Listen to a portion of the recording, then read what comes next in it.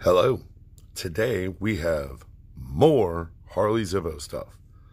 If this keeps up, I'm going to have to change the channel to Harley Zippo or some crap like that.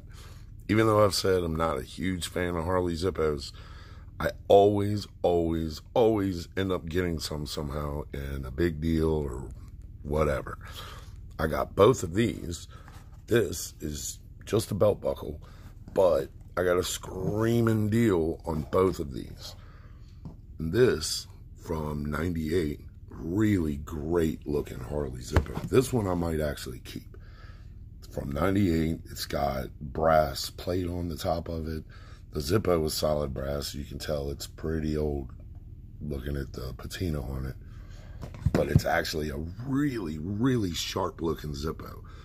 You can really get in there and see the detail and the carving in it and everything. Really like this.